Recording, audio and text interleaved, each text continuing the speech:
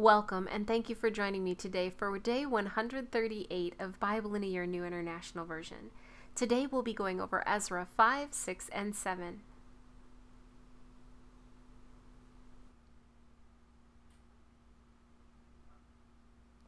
Now Haggai the prophet and Zechariah the prophet, a descendant of Iddo, prophesied to the Jews in Judah and Jerusalem in the name of the God of Israel who was over them. Then Zerubbabel son of Shealtiel and Jeshua son of Jozadak set to work to rebuild the house of God in Jerusalem, and the prophets of God were with them, helping them.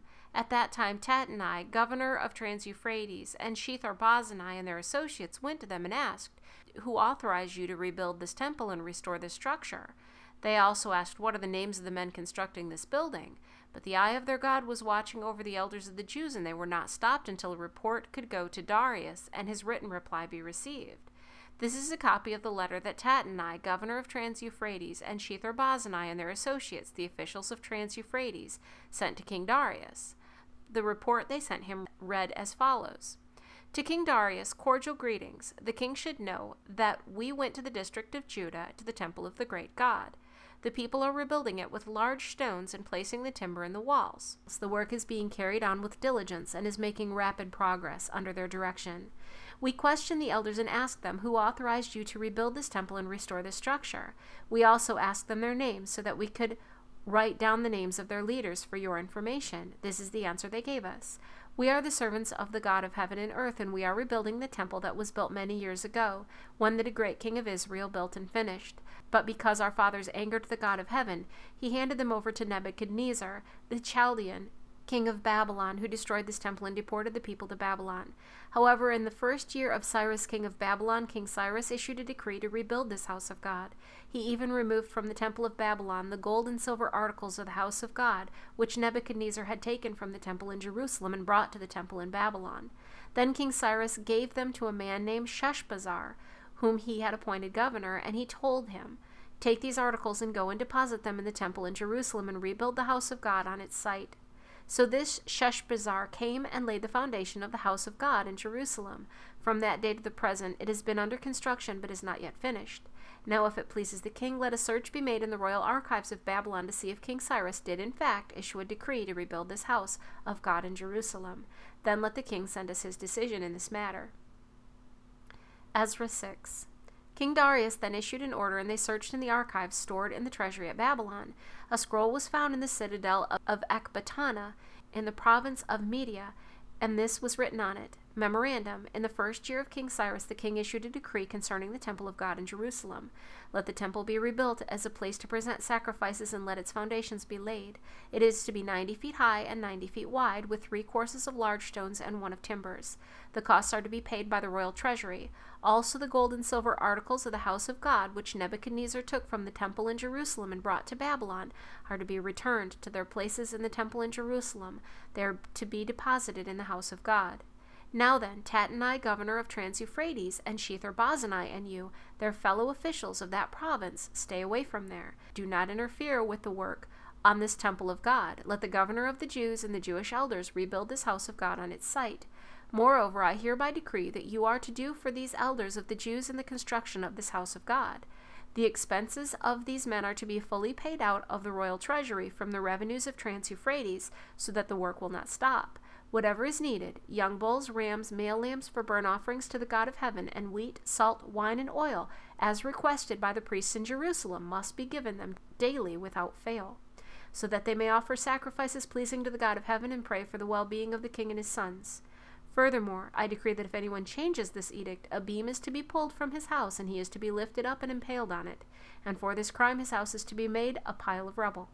May God, who has caused his name to dwell there, overthrow any king or people who lifts a hand to change this decree or to destroy this temple in Jerusalem. I, Darius, have decreed it. Let it be carried out with diligence. Then, because of the decree of King Darius had sent, Tattenai, governor of Trans-Euphrates, and Shethar-Bozenai and their associates carried it out with diligence.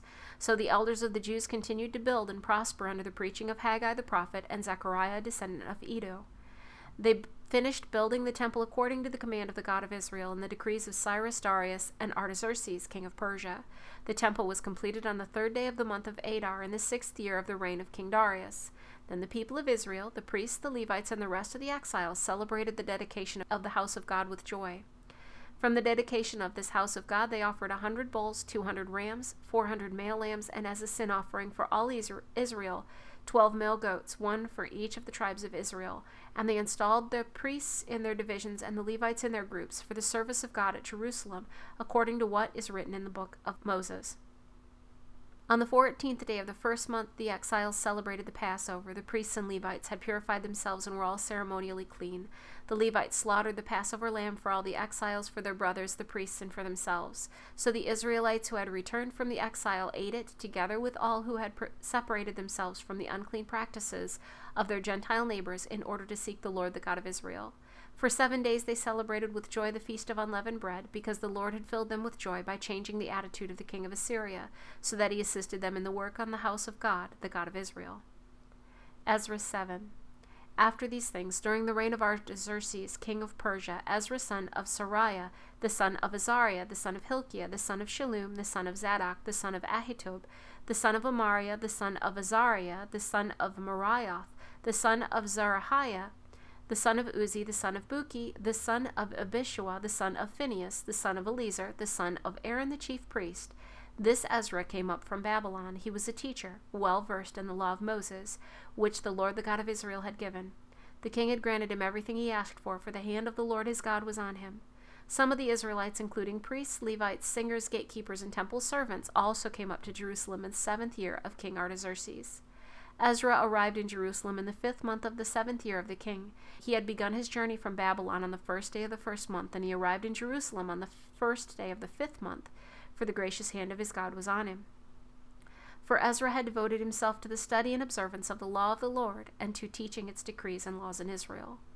This is a copy of the letter King Artaxerxes had given to Ezra the priest and teacher, a man learned in matters concerning the commands and decrees of the Lord for Israel. Artaxerxes, king of kings, to Ezra the priest, a teacher of the law of the God of heaven. Greetings. Now I decree that any of the Israelites in my kingdom, including priests and Levites, who wish to go to Jerusalem with you, may go. You are sent by the king and his 7 advisers to inquire about Judah and Jerusalem with regard to the law of your God, which is in your hand. Moreover, you are to take with you the silver and gold that the king and his advisers have freely given to the God of Israel, whose dwelling is in Jerusalem. Together with all the silver and gold you may obtain from the province of Babylon, as well as the freewill offerings of the people and priests for the temple of their God in Jerusalem. With this money be sure to buy bulls, rams, and male lambs, together with their grain offerings and drink offerings, and sacrifice them on the altar of the temple of your God in Jerusalem. You and your brother Jews may then do whatever seems best with the rest of the silver and gold in accordance with the will of your God. Deliver to the God of Jerusalem all the articles entrusted to you for worship in the temple of your God, and anything else needed for the temple of your God that you may have occasion to supply, you may provide from the royal treasury. Now I, King Artaxerxes, order all the treasurers of Trans-Euphrates to provide with diligence whatever Ezra the priest, a teacher of the law of the God of heaven, may ask of you. Up to 100 talents of silver, 100 cores of wheat, 100 baths of wine, 100 baths of olive oil, and salt without limit. Whatever the God of heaven has prescribed, let it be done with diligence for the temple of the God of heaven. Why should there be wrath against the realm of the king and of his sons? You are also to know that you have no authority to impose taxes, tribute, or duty on any of the priests, Levites, singers, gatekeepers, temple servants, or other workers at this house of God. And you, Ezra, in accordance with the wisdom of your God which you possess, appoint magistrates and judges to administer justice to all the people of Trans-Euphrates, all who know the laws of your God, and you are to teach any who do not know them. Whoever does not obey the law of your God and the law of the king must surely be punished by death, banishment, confiscation of property, or imprisonment. Praise be to the Lord, the God of our fathers, who has put it into the king's heart to bring honor to the house of the Lord in Jerusalem in this way, and who has extended his good favor to me before the king and his advisers and all the king's powerful officials. Because the hand of the Lord my God was on me, I took courage and gathered leading men from Israel to go up with me. Thank you for joining me today for day 138 of Bible in a Year, New International Version. I look forward to seeing you tomorrow for day 139.